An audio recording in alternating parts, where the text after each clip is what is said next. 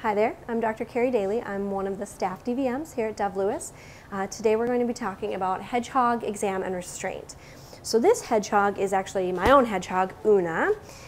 She is a little bit nervous. Many hedgehogs do tend to be nervous. Their obviously primary mode of defense is their spikes, and so any sort of stress, they will make a hissing sound to make themselves sound quite scary and curl up in a ball. Most hedgehogs do not tend to bite, again, because they've got this really wonderful armor of spikes to utilize instead. So examining them can be difficult because you're essentially trying to examine a living pincushion.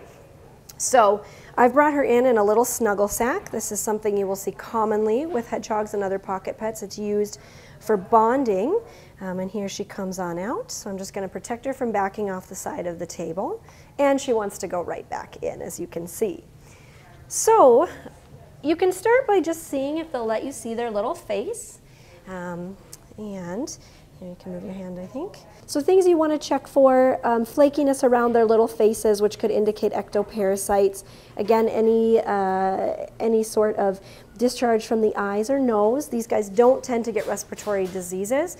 In fact, the most common injury we see them coming into DLEAH for is hair entrapment around their little paws. Their quills will catch hair, and it will become round around their feet and essentially do like a strangulation injury, which is often not caught until it's quite severe, again because they pull those little feet right in.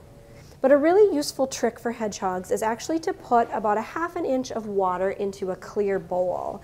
And then you can gently lower them into it, and the water will cause them to unfurl, and you can actually kind of look from underneath to examine their feet and their belly and their skin and so forth. Now, if it's a shallow one like we have here, they may try to get out, but even that will allow you to do a little bit of an exam. The water won't cause them any discomfort as long as it's not too deep, too hot, too cold, anything like that, but that's a really useful trick for a preliminary exam.